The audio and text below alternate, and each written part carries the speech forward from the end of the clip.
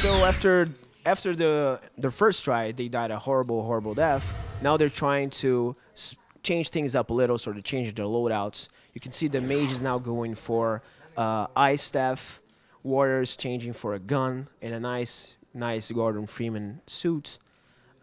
Warriors trying weapon and shield. Let's see how well the guys are going to do. We're skipping ahead to the second part of Arcane Kingdom. So let's see how the guys are going to do now in the gardens. So we now have, the guys they have a very different loadout than they have the first time. Rogue with the gun, he has this skill called Explosive Shot. It works pretty much like the Torque Bow in Gears of War. So if he tags an enemy with an explosive shot, after a few seconds the enemy explodes, dealing damage around. We also have Warrior with the weapon and shield. He's a very effective tank character.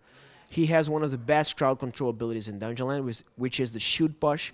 He can push enemies away, not only repositioning them on the battlefield, but also stunning them for a few seconds. And Ice Mage is really more focused on support. He can debuff enemies, slow them down, freeze them, and things like that. But to spice things up, Mage didn't equip the heal ability. He has the Arcane Link ability, which is way more focused on damage, as we'll probably see. Yeah, he just cast it. So this is Arcane Link. It creates a link between the guys. So if enemies get caught in the midst of that, they're going to take a lot of damage. The guys really need to get together now and kill the spawner. Nicely done. So you can see as their build changes, the way that their skill interact changes as well. So now that Mage has an ice wall, Warrior can use his push ability to push that wall forward.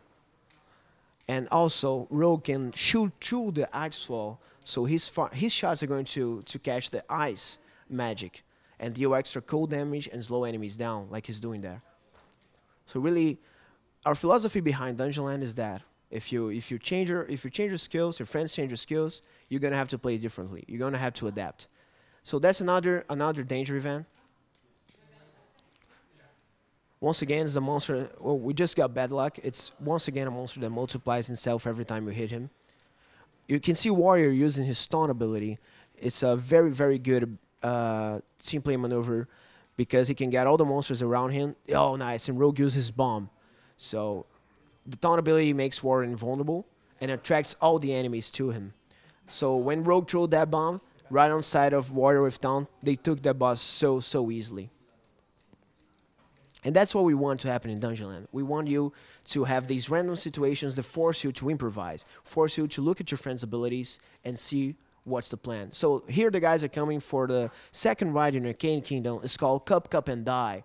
They're reloading the sheep cannon that they're going to use to go for our Dungeonland style spinning cups. So getting the cups for there you go.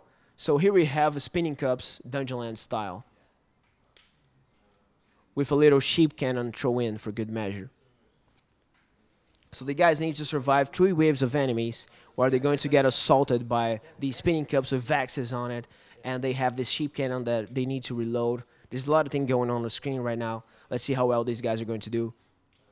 So you see Mage getting the sheep and throwing them. You can absolutely pick up sheep and throw them in Dungeonland. That's the main feature of the game.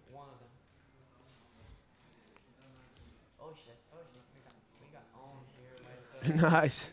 So Rogue got completely owned by that cup over there, so the guys are trying to revive him right now. Mage is using his ice wall to freeze enemies, but that wasn't very effective. They had to waste a life. Now Rogue is back. So you just had a brief look at Dungeonland. This is very early. We still have a long way to go with this game. We're targeting a 2012 release. We're just now confirmed for PC and Mac. You can see a lot more news in Dungeonland in the next following months, and we hope we can show you pretty soon our Dungeon Master PvP mode. So that's it for Dungeonland. I hope you guys enjoyed it, and see you next time.